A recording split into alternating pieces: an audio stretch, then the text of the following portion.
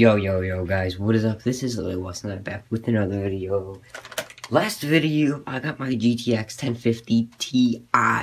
Not GTX 1050, GTX 1050 Ti. So today we're going to be installing this baby in that computer.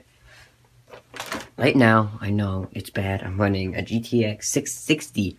But wait until I put that in, then my computer will be a beast.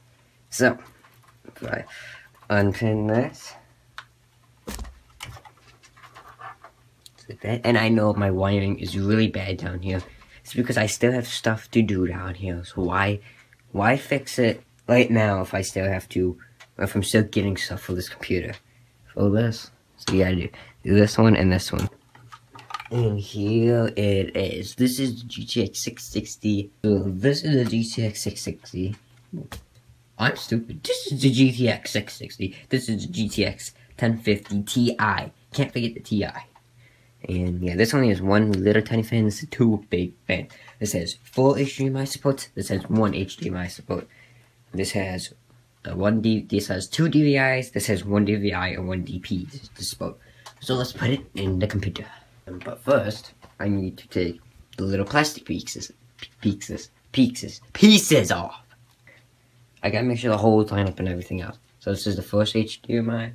So as you guys could see, I have, 3 HDMI supports, 1 DVI and 1 DP. So let's put this in the computer. And that's what powers it right there. So I'm gonna be careful with this. This is my first real and brand new graphics card I ever had. Okay, we're at one of the final steps, guys. Put the screws in.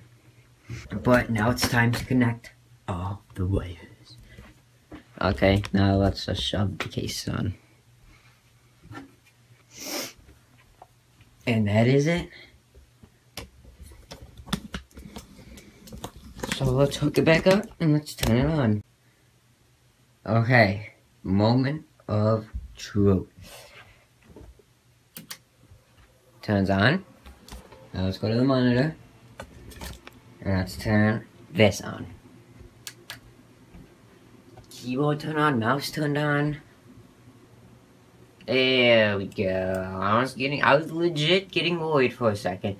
It wasn't recognizing my monitor. So it looks like the app size is good. So